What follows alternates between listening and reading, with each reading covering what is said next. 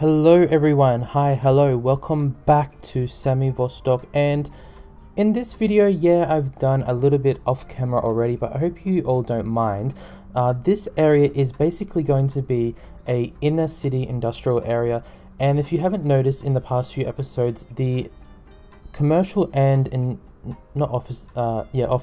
commercial and office buildings have been really dying to have more industrial space, and I will admit I've been putting it off for quite some time. And since I saw the release of the new Industrial Industries DLC pack, whatever you want to call it, I think that's really great timing, because it's about time that I really got into doing some more industrial space in the whole city. So this area here, it is quite close to that luxury peninsula just on the other side of the water, but you will see towards the end of the video that I do kind of separate the view, and this area here is a entrance and exit ramp. Now I do generally leave it like that, but there are some small changes that I will make later on to make it flow a lot more easier. And I don't know why I started building this without actually filming. I kind of just got, I don't know what happened, it just got out of hand. I just kept going, and I don't know, I always do that. But anyway, so the plan for this whole area is to make one big large industrial area, a lot of factories, and then a lot of office buildings. Now the offices are going to be the larger buildings that actually block the image of the factory area. So if you're on the luxury peninsula area on the other side of the river, all you're going to see mostly is nice luxury office towers, basically. Not huge towers, but kind of medium density. Now you still will see some industrial buildings, but generally I didn't want that to just be their view. And on the other side, so this part here that I'm just building now, where that road was, that is going to be a place where I will end up putting some very low socioeconomic type housing. Now, I'm sure there's going to be some real life examples of what I'm about to say, but generally you don't want to have really high density or nice buildings next to a industrial estate. So for the buildings in the surrounding areas are going to be generally like cheap housing for mostly the workers in this whole area. Now, so the area that I'm working on now, this is going to be part of a more nicer area for the whole area that we're working on today. So there's going to be the parking lot, which kind of symbolizes almost like the main area of this whole area. So next to the car park is going to be open green space. So since there's going to be a lot of offices in the area, they're going to want to go outside and sit and just relax. And then on the other side of that is going to be the main road, which is actually a very fast road. Now the speed limit for that is 130 kilometers per hour, and I know what you're thinking, like, oh my god, that is really fast.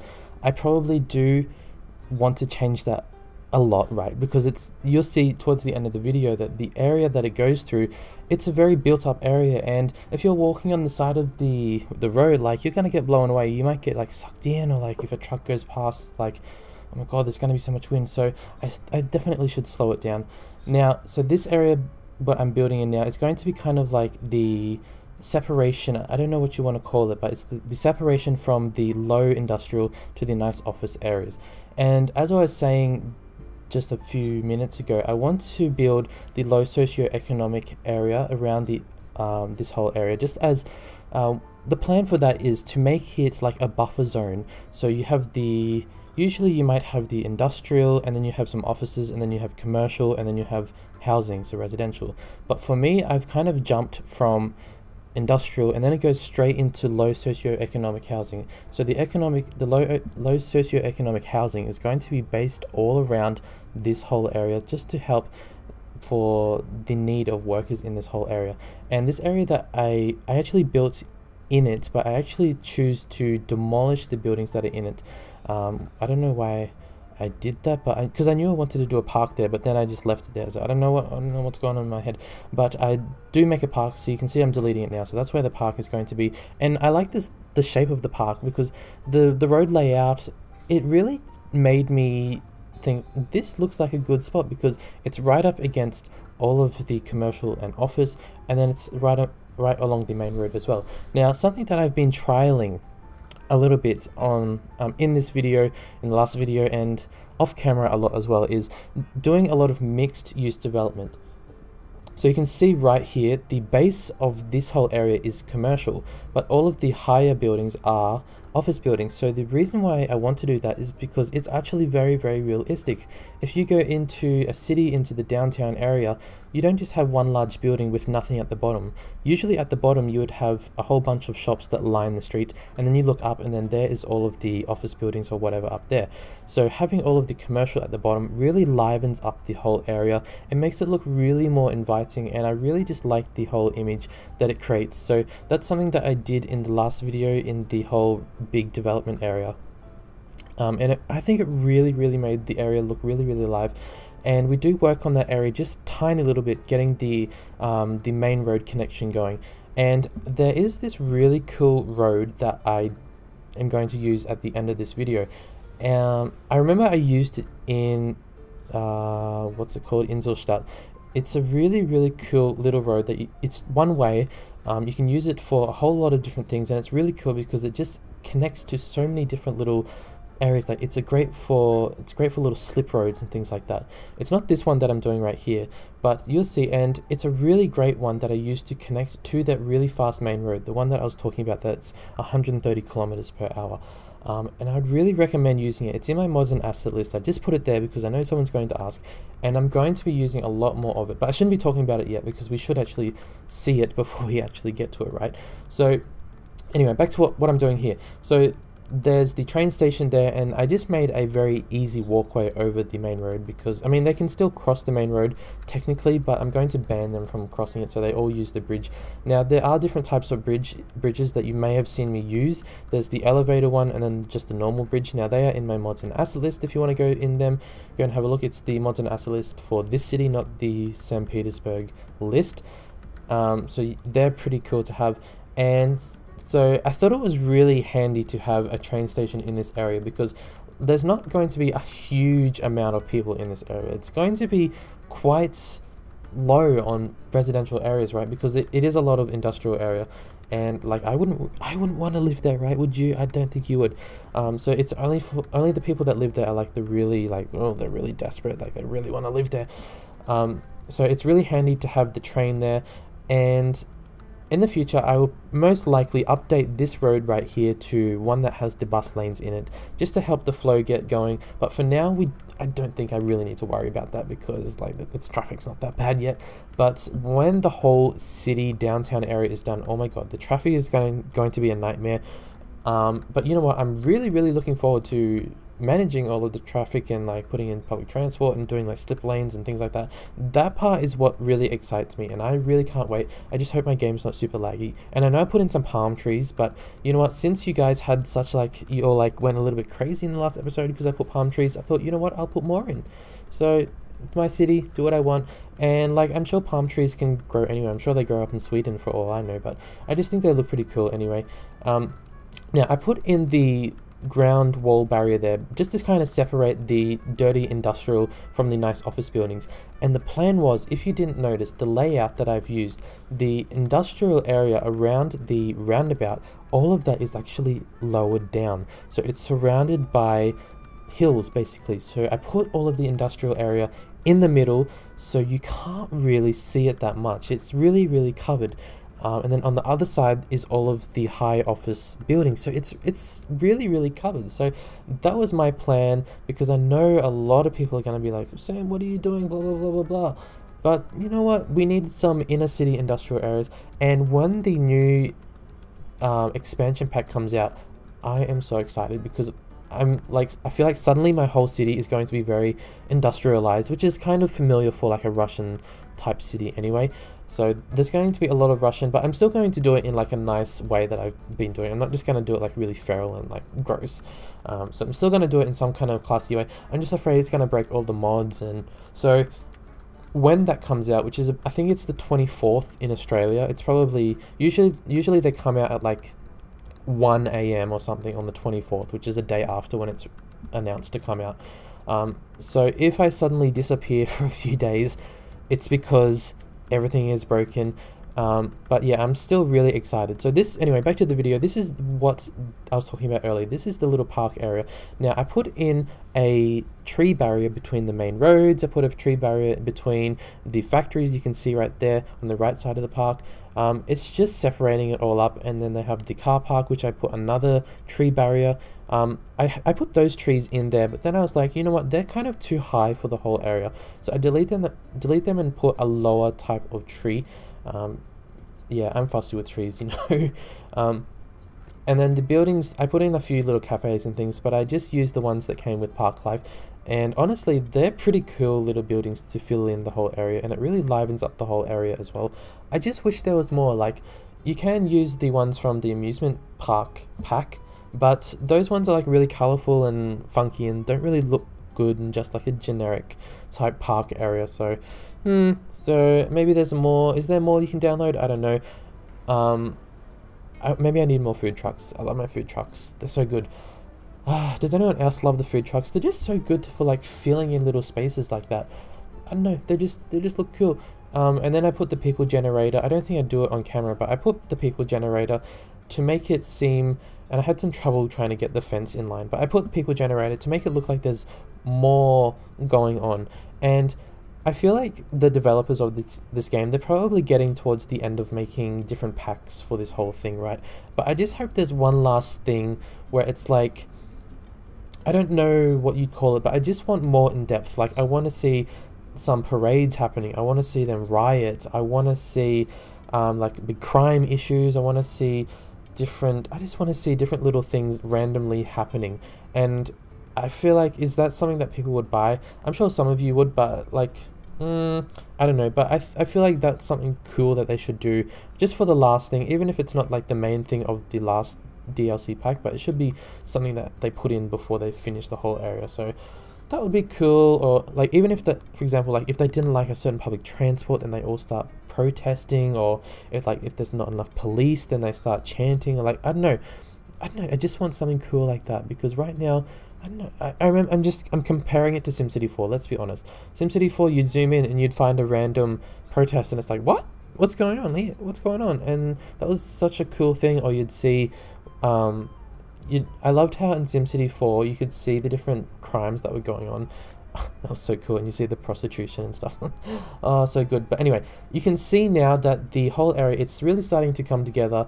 And then on the main road, you can see, once it loads, but you can see there's a lot of larger buildings that block the view of the industrial area. Okay, now I'll admit I did do some little things off camera like this. So I went to the workshop to download something. I came back, forgot to press record. This is the outcome. So the plan here, okay, let's go through. Oh, these are the little roads I was talking about as well. They're really cool. You can use them in so many different spaces. But anyway, let's talk about what you just saw just a second ago. There was like this weird, it's almost like a diamond interchange type thing. But keep in mind, this main road here is like a mini highway going through the city. So I don't want to have to stop them and hold the traffic up. So the reason why I'm elevating the connections and doing slip lanes on and off like a highway is so the traffic can zoom past like they are right now. And I am really enjoying the fact that so many of my sims, my people, are using this little main road as like a highway to get from different areas. And I know there's a lot of people walking around on the little slip roads. I don't know where they're going. I think they're going to that main shop there, but anyway, it doesn't matter. But if we come back here, yes, it looks a little funny, right? But the traffic here was starting to become a little bit of a nightmare. Generally, you have an issue if you have like a lot of industrial space at a big intersection, right? It's a bit annoying. So right now, the cars, if they want to go straight through, they just go straight over. It's not really interfering with them at all. And if they want to turn off, they just go into the little slip lane. And I kid you not, as soon as I did that, the traffic went away. It's exactly what it needed. It is exactly what it needed. Now, this highway connection here, I didn't want to put that connected directly to the mini main road as well, because if I did that, all of the traffic would try to go on that main road. But right now, all of the highway entrance and exiting people, if you didn't notice, I distribute them with that roundabout and also the tunnel, so they pretty much have the choice of going basically whichever direction they want. It's very spread out. Now this is something that I notice a lot of people don't do. So a lot of you will do a highway connection and you'll do one single road that connects up to another main road, and that's where a lot of your traffic issues will come from. And then a lot of you are like, well, what's wrong with my city? What's wrong with it? Well, it's probably the one lane. You need to make sure that you have a good connection, especially in an area that is high traffic. This area here is the start of the low socioeconomic housing. So also, if you're not familiar with what low socioeconomic means, it basically means poor people, right? It's like council housing, or I don't know what else you'd call it, but it's like just cheap housing. And so I didn't put in much parking because I thought they'd probably just go to the industrial area and it's really close. They could just walk there, or they could walk to the train station, which is literally like a 10-meter walk away, and they can literally go to anywhere in the city. And as of right now, there's no other public transport. I didn't even put in a bus or anything, so they're going to be fit, that's for sure. But so they will only work in this industrial area, or they'll catch the train. So that's all. And I want to do a few more of these in this like above the roundabout there, but I'm like, do I really want to do it that close to all of the industrial area? I don't know. I'll have to do like some kind of buffer, and I was thinking, should I do a park buffer? But then even if it's a park, like who wants to go walking in a park that's right next to a dirty industrial area? Like not me. So yeah, I don't know. I probably will do like some kind of cheap commercial. And oh my god, I couldn't click on the fence. It was so annoying. I couldn't click on it.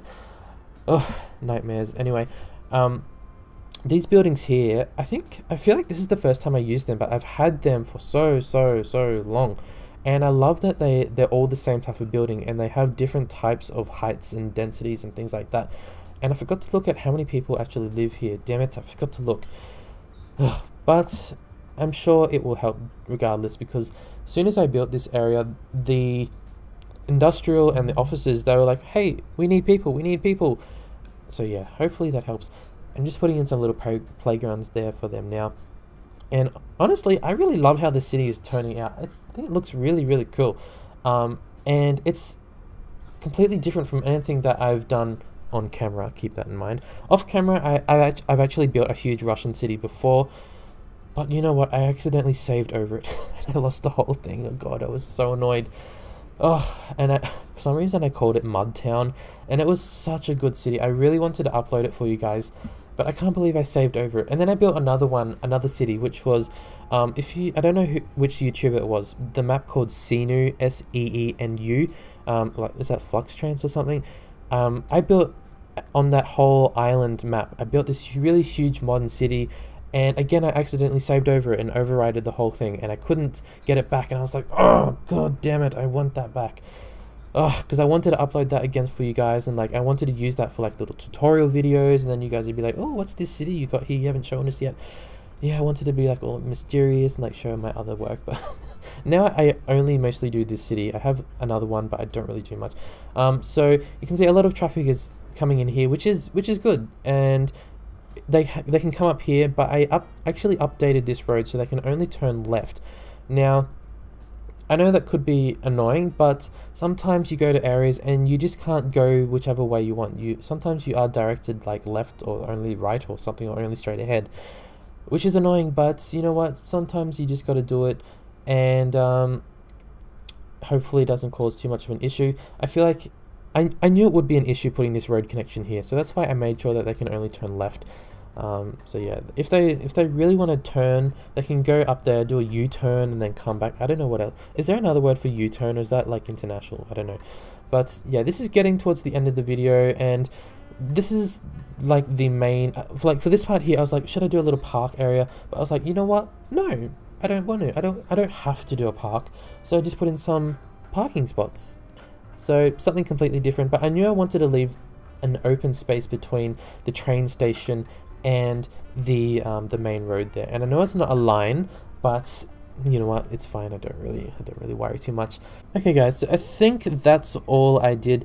And if we just look at this, yes, I know that there's some cars turning where they shouldn't be turning, and going here and doing U-turns there, I forgot to adjust some little things, so sue me, right? Like, there's some little things that I need to change, but that's pretty much it. I think in the next episode I might do some more residential in this area, just a quick little speed build at the front of the video, just because I'm sure there's a lot of people that are needed still in this whole area. So thank you guys for watching, and also don't forget to let me know what you think of this video, like what's going on in your mind. I just like to know what's going on, what you're thinking about it so far. So anyway, thank you guys for watching, and I'll see you guys hopefully tomorrow. I hope so. Okay, bye.